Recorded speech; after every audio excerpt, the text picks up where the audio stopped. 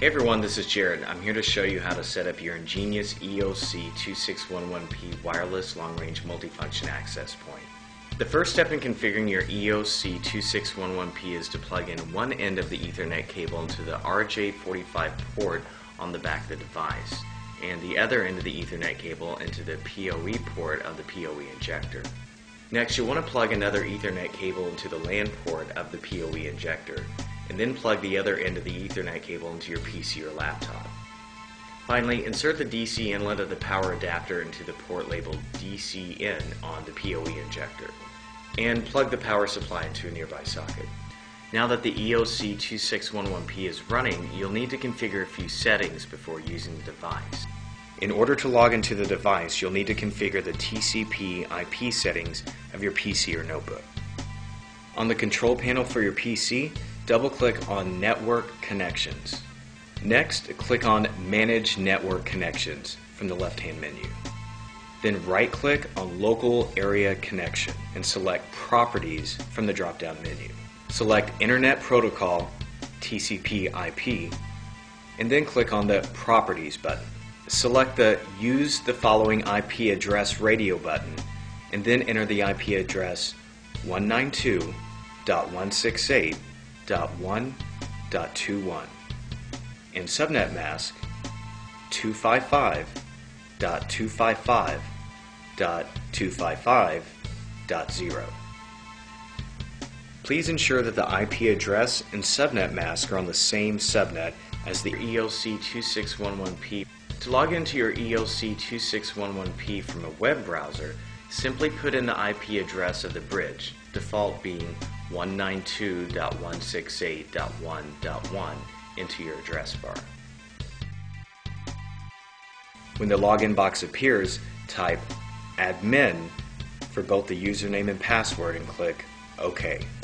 Click on the administration link under the management menu.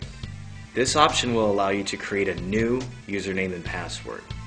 This is highly recommended for security purposes. Once you've entered your username and password, click on the Apply button and save your changes. To configure the device, click on the System Properties link on the System drop-down menu. Enter the name of the device. This is not the SSID. This name is for monitoring and identifying your device through network management software.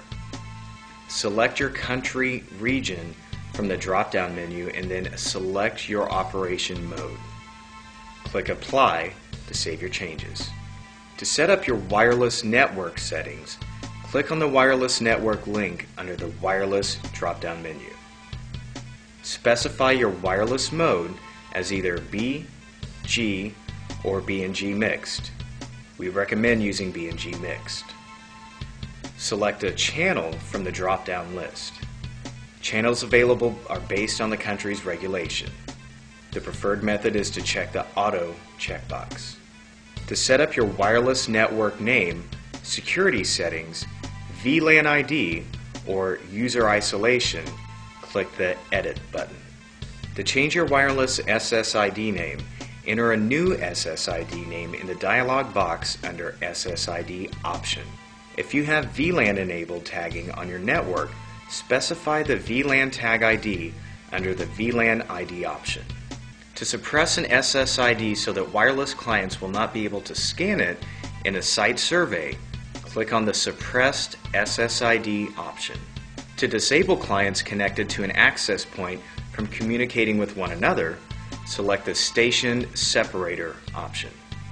To set your wireless security mode, select either WEP, WPA, WPA-PSK, WPA2, WPA2-PSK, or WPA mixed under the Security Mode drop-down menu. We recommend using WPA2-PSK option if you want the most secure wireless network. Enter your desired password under the passphrase option. Click Apply to save your changes. If you want to increase or adjust your wireless coverage area, select Wireless Advanced Settings located in the Wireless section. Select the Transmit Power option, click Apply to save your changes. To configure your LAN interface using a static IP or as a DHCP client, click the IP settings link on the System drop-down menu. Under IP Network Setting, select the Obtain an IP Address Automatically DHCP radio button if the access point is connected to a DHCP server. This will allow the access point to get an IP address automatically from the DHCP server.